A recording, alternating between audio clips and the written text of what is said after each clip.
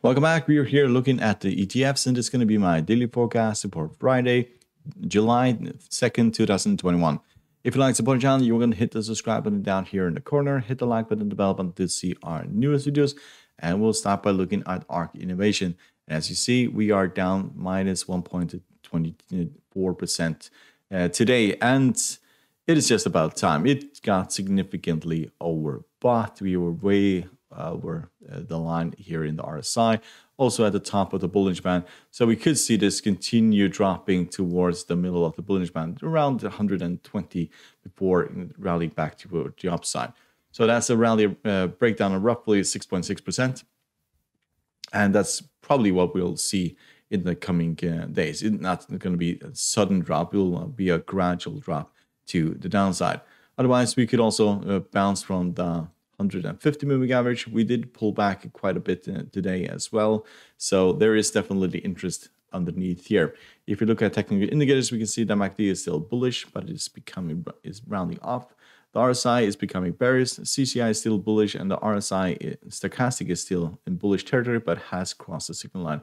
But we are way outside. We are very overstretched here and significantly overbought in the RSI. So let's look at DVI.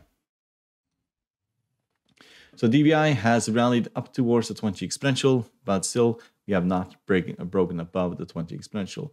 We rallied from the 100 moving average, and it may well be that we'll see very choppy trading for the coming trading days. If we were to break below the 100 moving average, then we have the 150 down here. But if we break above the 50 moving average, then we're mostly going to target back at 124. We have not broken above the middle of the Bollinger Band, and it looks like it is also offering quite a lot of resistance. However, technical indicators, they show signs of life. We can see that the MACD is about to cross the signal line in negative territory. RSI is bullish, CCI is just above zero, and stochastic is bullish at this current stage. So let's look at VTI.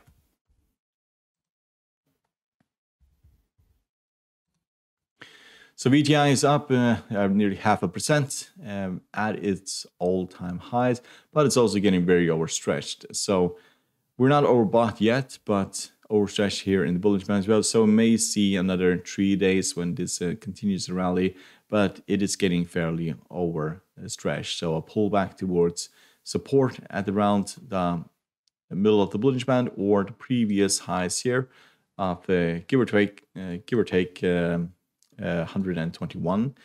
That's probably where we'll find buyers coming back in. We can see the MACD is bullish, the RSI is flat, CCI is bullish, and the stochastic is flat as well. So let's look at MCHI. So MCHI has really pulled back, and yes, it is kind of the trend here.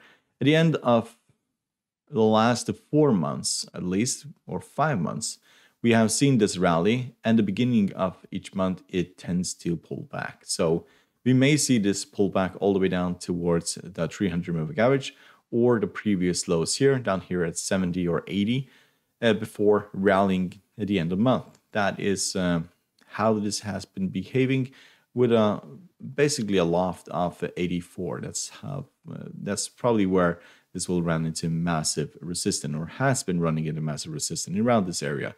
So 82, 84. So technical indicators, we can see the MACD is still bullish. The RSI is flat. CCI is still in bullish territory, but the stochastic has crossed the signal line and is very bearish. And we have broken below the middle of the Bollinger Band here and pulled back just barely.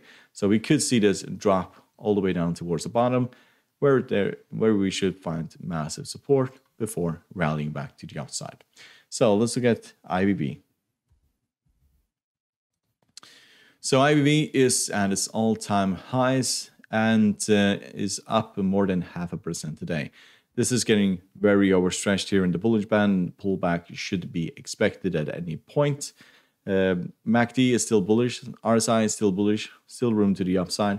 CCI is bullish, and so is the stochastic. So it is looking very good, but due to the fact that we are outside of the Bollinger Band here, could be a signal that we'll see this drop within the next 1 to 3 days. So hope you find this helpful and you want to support the channel by subscribing, hit the like button and the bell button to see our new videos, and good luck, and thank you very much.